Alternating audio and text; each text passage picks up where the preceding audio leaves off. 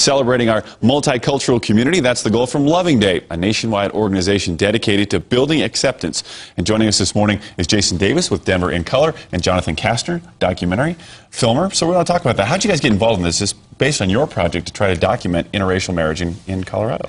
Well, in the process of interviewing some of our subjects, we practically stumbled upon Loving Day, and then Jason took it upon himself to follow up on that and make contact with the Loving Day people, which through his efforts and all that got us here.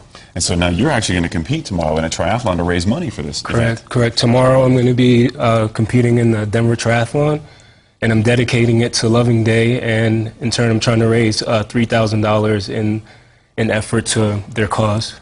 So if anybody decides they want to get involved and try to support that, we've got a link on our website, I'm sure. Yep. They'll help them do that. Are you trained? You ready for this? I've been training for the last 14 weeks, so it's going to be a nice challenge for me. What about this exact event excites you or makes you want to get involved?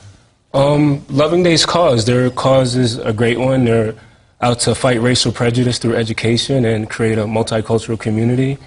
And Denver's a great place for that. We've come a long way since the big Supreme Court ruling back in 1967. What's left, though, to accomplish for us? What do you still need to work on? There are always things to accomplish. You can always know more about the people that you take for granted.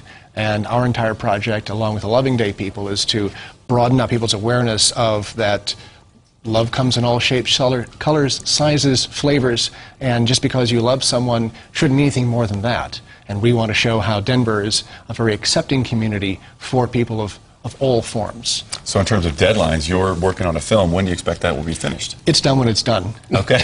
That's how it goes with films, right? Well, some projects take their own time, and finding the right people who have stories to tell and putting it all together takes time, and we're really enjoying the process. Good. Good to know that you found Denver to be an accepting community. It's fabulous. Now we know you've got a triathlon, so then when is the actual Loving Day celebration? That's also tomorrow, after the triathlon? Correct. Tomorrow I'm going to be doing the Denver Triathlon, and following that at 3 p.m. at the Dive-In Bar.